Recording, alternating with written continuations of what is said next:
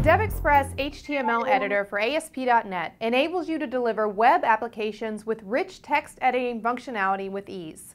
Whether it's a blog editor, email client, or simply exchanging formatted documents within your company, you simply drop the control onto the web form and instantly gain access to a text editor with an intuitive user interface that resembles a desktop word processing application.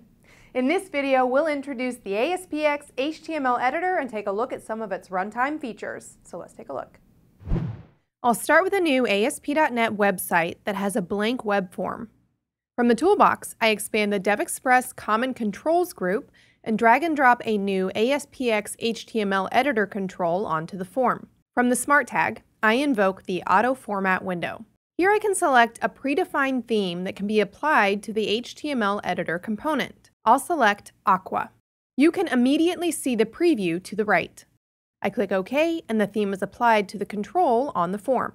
Now let's run the application to look at some of the runtime features. To demonstrate interoperability, I've copied some formatted content from our existing aspx HTML editor demo. I paste the content in the editor, and you can see that the formatting is preserved. The HTML editor features two standard toolbars with all the common features one would expect from a word processing application. I can use the built-in spell checking mechanism or add an HTML table to the document. I can use the Insert Link and Insert Image buttons to add hyperlinks and pictures. The second toolbar provides quick access to all the text formatting functions.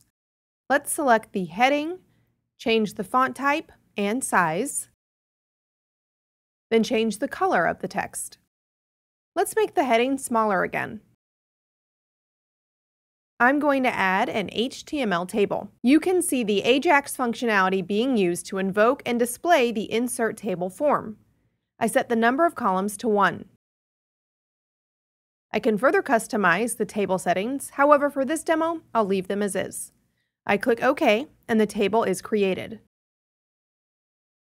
I'll copy and paste the heading into the first row of the table. Then I'll proceed to add the image and the text to the second row.